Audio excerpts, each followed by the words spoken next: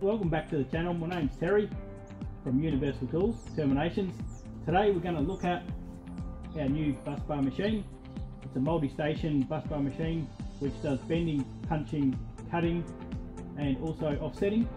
It comes from Poland, manufactured by UTTCO, so great European quality. We're going to look at the 4 features. We're going to kick off with the Busbar punching side of things. So in here is our storage cabinet, and we've got our 4 sizes of Busbar punch and dies. Got, starting at the bottom, 6.6 for M6 bolt, 8.5 for an M8, 11mm for M10 and 13mm for an M12. So starting off, let's try 11mm punch and die, see how it goes fitting into the machine. You'll notice it's engraved 11mm there, and also on the back of the punch is 11mm. Oh, by the way, it's a red neoprene stripper and it bulges up as you punch the material. So, putting in the die first, goes in like that, and that sits in like that. So we've got a piece of Busbar here.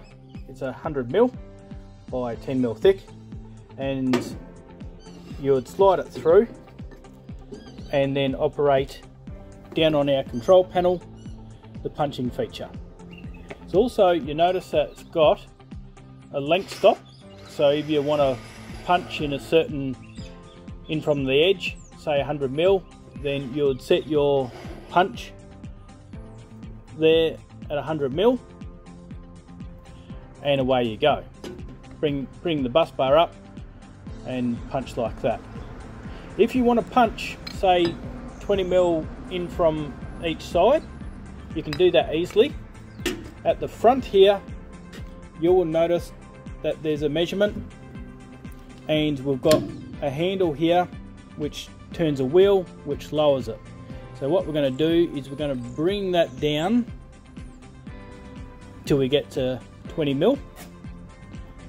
Once we've got to 20mm, you'll see the marker there, edge on the 20, then you are ready to punch. Once you're punched, you turn it over, punch the other side, you'd end up with 2 nice 11mm holes. Okay, so let's just take the punch and dies out again, and we'll put in the bending die.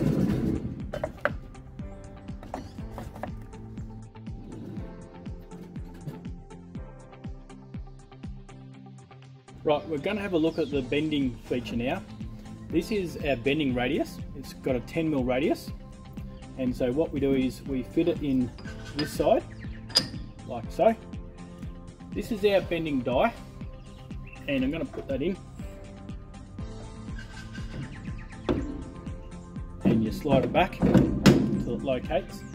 This is our control cable, so that goes in the back here.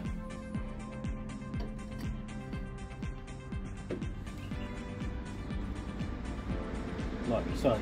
You'll notice on the top here is our angle reader, and it's engraved right round from 6mm angle to 90° angle, and by altering it, undoing the knob, you can take it to whatever angle you want to bend at. So I'm just bending it at 45, say, like so.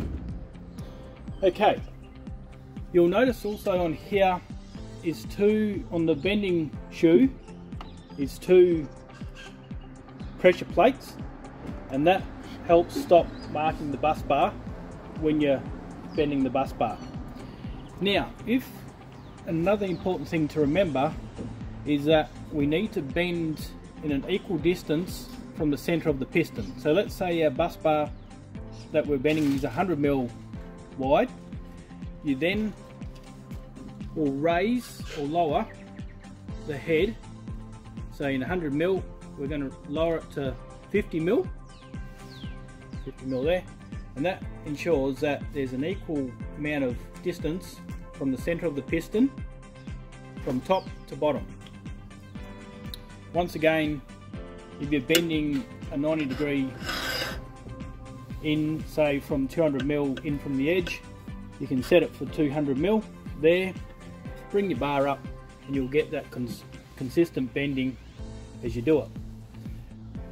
As the bend is being performed, when it reaches the desired angle, it'll automatically cut the hydraulic pump on the machine. Then we've got the feature of offsetting, and that's where we want to put a very tight bend in the bus bar. These are called offsetting shoes. So you put this one in here, like so, slide it back, this one here, then goes in there like so, and you've got 12mm, 10mm or 5mm offsetting steps, and then you put that in there like so. So once again, you put the bar in, set whatever length or distance you want to put your offset, and then operate the machine. Let's have a look at the cutting feature of this Busbar machine. On the side here, we've got a knob, and these adjust the two side guides. So if we're cutting a piece of Busbar 100mm, we would want to go 50mm out from the centre. So you put your Busbar in, roll it in, let it go through, all the way through into the cutting section, and then just slightly nip it up on the knob. This here is a hold down knob as well, and that stops when you complete your cut, that stops the bus bar springing back up.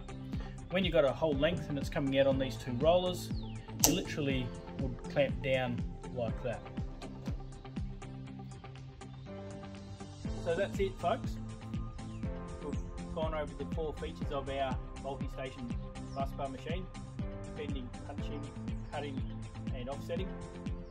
A great machine for lifting productivity in the workshop for switchboard builders out there that are maybe still operating old manual machines.